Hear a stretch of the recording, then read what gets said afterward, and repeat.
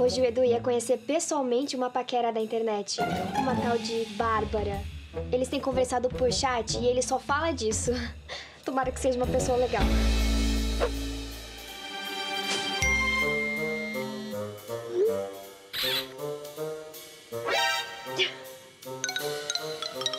Não acredito. A Bárbara não existe. É tipo fake. Alguém trollou o Edu criando uma identidade falsa. Deve ser coisa dos moleques da escola. Vou descobrir quem foi.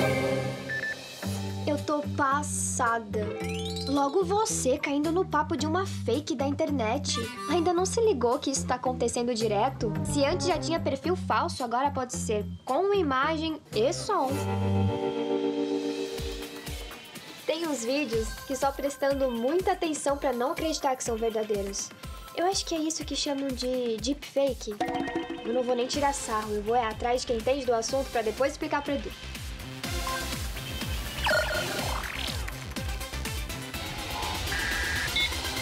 Deepfake é todo conteúdo produzido artificialmente a partir de algum algoritmo de inteligência artificial. Geralmente, esses algoritmos utilizam o que a gente chama de deep learning. Então, o deep vem do algoritmo que utiliza deep learning. E fake, a tradução seria falso. Então, esse é um conteúdo geralmente falso, criado por meio de um algoritmo. Alguns exemplos desse conteúdo falso incluem uma entrevista com o presidente Barack Obama dos Estados Unidos. Essa entrevista nunca existiu. Eu lembro desse vídeo, eu quase acreditei.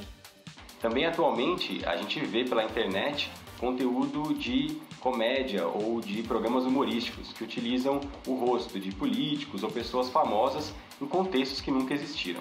Os tipos de deepfake mais comuns são aqueles de texto, áudio e imagem.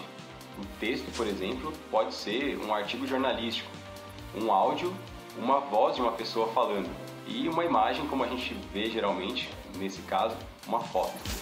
Isso pode ser útil para a ciência. Na ciência, podemos utilizar esse tipo de algoritmo para gerar conteúdo positivo. Por exemplo, a partir de uma grande quantidade de texto, podemos gerar um texto resumido para que as pessoas tenham acesso. Também no caso de filmes, se um ator precisa estar numa situação perigosa, é possível colocar o rosto dele naquela situação sem que ele corra perigo. Entre outras coisas bem legais, você pode digitar um texto e a máquina fala aquele texto, só que com a sua voz ou a voz de alguém.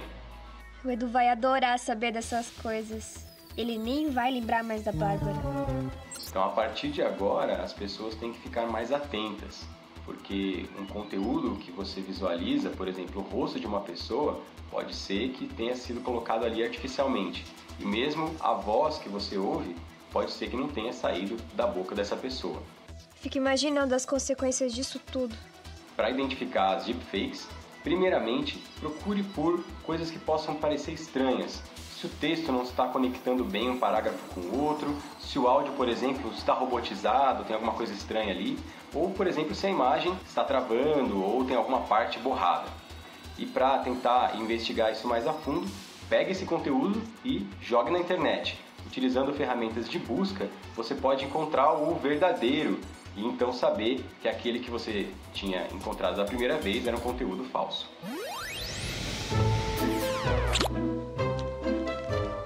Ô, senhor conquistador, por causa da fake Bárbara, eu fiquei horas numa pesquisa muito interessante.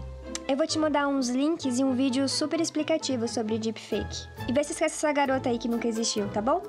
Beijo!